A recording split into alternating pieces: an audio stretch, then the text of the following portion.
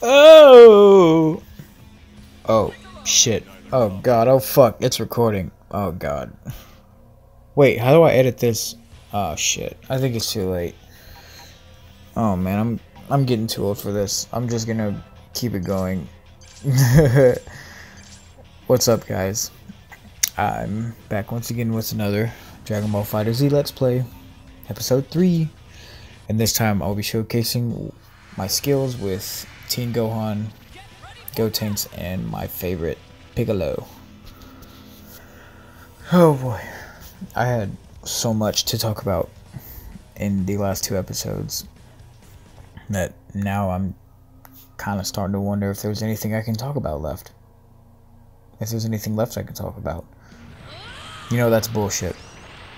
Because I always have something to bring up, something to talk about. Oh my god. So, holy shit. I picked the easier ladder this time just because this is my first time ever playing as Teen Gohan. And I gotta be honest, he's not as, I guess, versatile as his adolescent counterpart. Because or maybe it's just because I'm so used to playing as Ultimate Gohan in the story mode. Because, you know, obviously Teen Gohan's not in the story mode because he's not a fucking teen anymore. So, I guess that would make more sense. But, you know, he's such a popular character. Well, at least that variation of Gohan is incredibly popular with Dragon Ball Z fans. So, they were like, fuck it, let's just include him in the game. Because people are going to be begging to play as him. And they're absolutely right. But yeah, this is definitely my first time ever playing as him. Like, I didn't even play as him when this game had originally came out. So I'm doing my best to not look so sluggish, even though I'm pretty sure I'm going to look that way as this playthrough goes on. But who fucking cares, man? I'm doing my best. I'm doing my best, and I think that's all that matters. So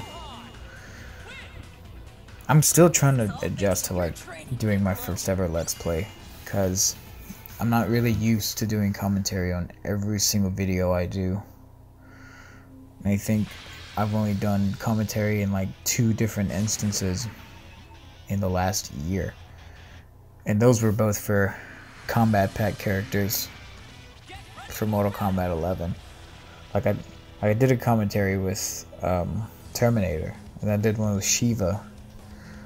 So I guess, but those weren't, you know, consistent because I wasn't streaming MK11, you know, I guess full time. That's how you want to put it. So,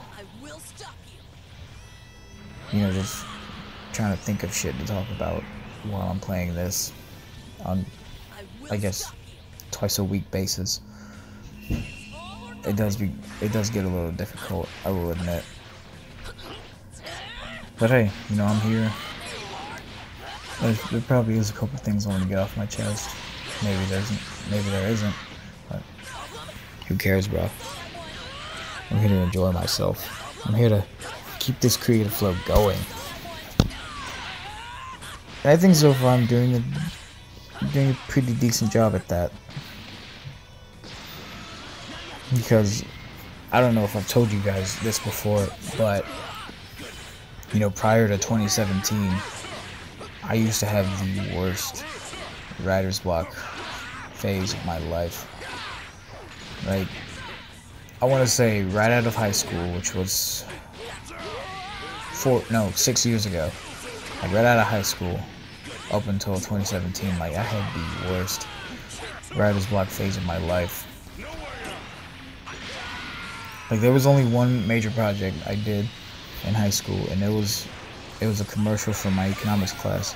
Well, I mean, it wasn't a professional commercial because, you know, I'm a fucking high school student. I can't afford Final Cut Pro or Adobe Premiere, so I had to use something as basic as fucking Windows Movie Maker. So after that, you know, I couldn't come up with anything. I had severe writer's block. And I say from 2014 up until 2017 because I'm not counting gaming streams. I can play a fucking game and talk over it and call it art, but it's not art. It's just me playing a fucking video game. So, yeah, that was definitely the worst writer's block phase I'd ever gone through. Like, I was so down in the dirt with creativity, I couldn't think of anything to film, to write. So literally my only saving grace was the Mortal Kombat X playthroughs that I did in 2015, like upon release of the game. And those were fun. I did a few commentaries, so you know, you heard me every once in a while, but it wasn't that often. And even then, I was still down in the dirt with creativity. I had zero ideas to do anything. I had zero ideas to put down on paper, to film. And you know, I didn't even have a film crew. Because, you know, after high school, you know, you and the people you used to hang out with are either not friends or you just don't see each other that often anymore. And I did have a little bit of a film crew back in the day, but now not so much. I'm lucky if I even have somebody to hold the camera for me. So you can imagine just how that is. And I say 2017 because anybody who follows me on my main channel, that was when I made my first major short film, my first ever short film. It was probably the biggest project I had ever done. And unsurprisingly enough, it was for a filmmaking class I did in college. Because obviously I was, well, not obviously, because a lot of you may not know, but I went to school for filmmaking. So that was a key course during my tenure in college. So making that film really brought back the creative spark because, you know, obviously you have to learn how to write a script, even though it was like 5 pages, because there's no fucking way you can turn a 100-page screenplay into an 8-10 minute short film. That just wasn't gonna work, or it just wasn't gonna happen, period. So I say 2017 because that was when There's Always Help, my first ever big project. That was the first project that I ever put out. And afterwards, you know, when I got the critique from my professor, critique from my friends, because I hyped this up so fucking much after I completed it in college. Because there was absolutely no fucking way I was gonna learn all this shit. Because like I said, you know, I had to learn how to write a short script. I had to learn how to use Windows Movie Maker. Fuck no! I had to learn how to use Final Cut Pro. Because that was what we used at that college, was Final Cut Pro. That was like the go-to basic tool for filmmaking at the school that I went to. So I had to learn how to use that. And then, you know, not only was I acting in it, I directed it, I produced it, edited it, I did all this shit. And I did have a co-star in the project. But, you know, they were just a helping hand. They didn't do any of the editing with me because, you know, they weren't studying with me. They just helped out, and I'm more than grateful for that. But after that, you know, I had so many ideas for filming. I had so much shit to come up with, like that following year, or actually the following months. Like, I started doing review vlogs. I started doing top 10s. I started doing fucking game reviews. Like, you would have never caught me doing this shit prior to 2017 because I was so fucking burned out on creativity. So there was no fucking way I would have ever come up with this shit before 2017. Like, I kept the fucking engine going after that major project. I was like, you know what? I gotta keep doing this. I gotta keep fucking doing this. And I did. You know, post 2017, I'm doing fucking game reviews on FighterZ, 7 Deadly Sins, Knights of Britannia. I did so many fucking reviews that year that, like, you know, it's cool that not many people watched them. but you know, I wanted to get my pieces out there. I wanted to tell people how I felt about these pieces that I was reviewing. Cause you know, spring 2018, I took another editing class, and I took a screenwriting class, and I took another acting class, and a theater class. Like I took so much shit spring 2018 that my fucking creativity was through the roof. My energy for filmmaking, my energy for just being a fucking artist in general just went through the roof, and I was so fucking happy because this is the shit I fucking dreamed of doing in middle and high school that I didn't get much of a chance to do because, number one, I had the shittiest software to work with back then. Number two, nobody fucking liked me. What am I kidding? Nobody still likes me, so nothing's changed. And number three, I just didn't have shit to review because my taste was so fucking narrow and bland compared to now. That like, yo, can you fucking believe I'm doing top 10, top 5 albums of the year? Top 5 video games, top 5 movies? Like, you would have never suspected me to do that shit before 2017. Absolutely not. Now you see me doing this shit, and you're like, man, this guy's fucking full of it. He's got the adrenaline pumping. You're goddamn right I do, because I'm not gonna fucking stop for nothing. 2018 was like the first official year that I did all this shit. Some people watched, some people didn't. That's fucking cool. But I like to get these creative ideas out, because if I don't do them now, I will eventually lose that spark.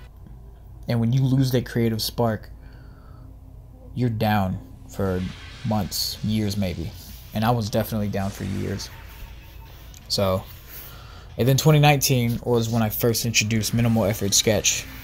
Like, some people were huge fans of that. Some were just, okay, this is cool. And then there were some that were just like, why the fuck are you doing this? Are you seriously so low in the dumps that you have to fucking do this? And you know what? Cool. I'm glad that's what you think. But I fucking love doing this shit. And another reason I introduced minimal effort sketch was because I wanted to work on my editing. I wanted to try to work with time lapse. I wanted to improve my art skills a little bit. And I think thanks to my drawing class in fall 2018, I feel like I've improved on my drawing. Because I was so fucking low on confidence when it came to hands-on crafting and art skills. Like, there was no fucking way I would have ever dreamt of making decent drawings. So, there's that. And just, you know, like, it's like getting two... I'm about to pull a fucking Ricky from Trailer Park Boys and say getting two birds stoned at once. God damn it. Yes, I'm getting two birds stoned at once. You know, drawing the shit, filming it, and editing it in time-lapse fashion. But, well, the second and third points kind of go hand in hand, so I guess it's still two birds. You get the idea. It was a really fun concept. I don't think I did any other... Actually, I did do a couple other reviews in last year, pretty much. Resident Evil 2, the remake, and Devil May Cry 5. Mortal Kombat 11 as well. I did do reviews on those. They didn't get too much Let's Play recognition though, so that was kind of trash. But I liked them. I thought I put them together nicely. And like I said, I think that's all that matters. So, and even to this day, I still have that creative flow going. Maybe not as much this year because, you know, I've been trying to get busy with my life. So, yeah, you know, review vlogs, major projects, minimal effort sketch, fucking let's plays. Like, who would have thought I'd be doing a fucking let's play? Who cares, man? I'm enjoying it. And I hope you guys are too, because I mean, I do this partly for you guys, but mostly for me.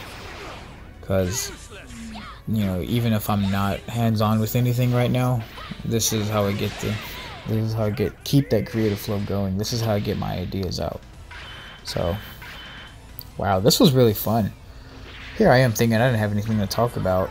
Meanwhile, I got like all sorts of shit to bring up, to fucking spout on this microphone. I really hope you guys enjoyed, because this is definitely far from over. Please subscribe, because I'm doing this twice a week. So, thanks. Bye.